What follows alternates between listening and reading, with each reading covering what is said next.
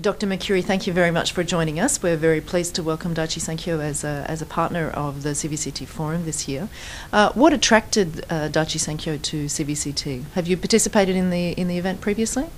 Not personally, but we knew about this conference, and just a few months ago I got in touch with Professor Zanad, and we agreed that our participation was important, especially because we had a couple of trials just finished and were published and presented recently. So it was very easy for us to connect. Actually, we were long way back. I was a research fellow, and I was participating in some trial with Professor Zanad at the time.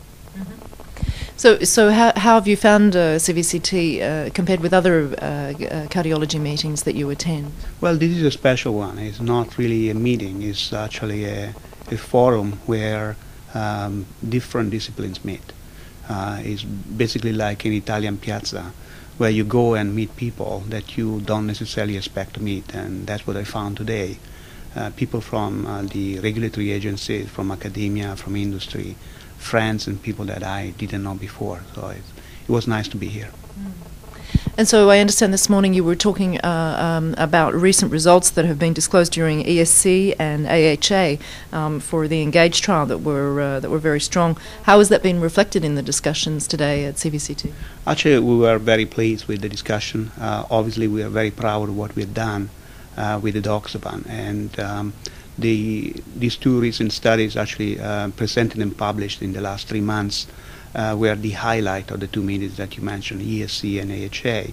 Obviously, it's not very often that, very recently, that you had two positive studies in 3 months in two therapeutic areas with the same compound.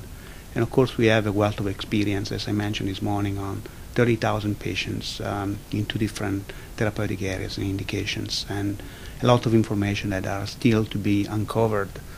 We just published the key results, but there is material for many years to go. So I look forward to actually come back maybe and present updates in the next few years.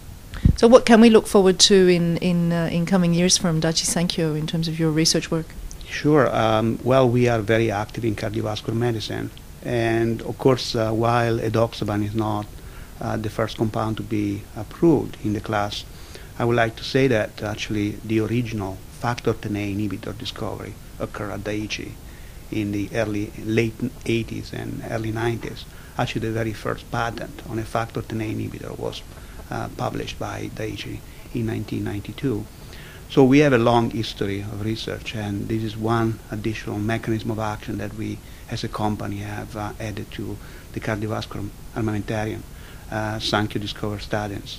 Sankyo initiated the development of troglitazone, and so PPAR gamma agonists for diabetes mellitus. So we have a long history. We are not necessarily the biggest company, but we have incredibly important innovation, and I look forward to actually have maybe some additional discussion next year with regard to heart failure. That seems to be a very important unmet medical need, and had a lot of discussion this morning.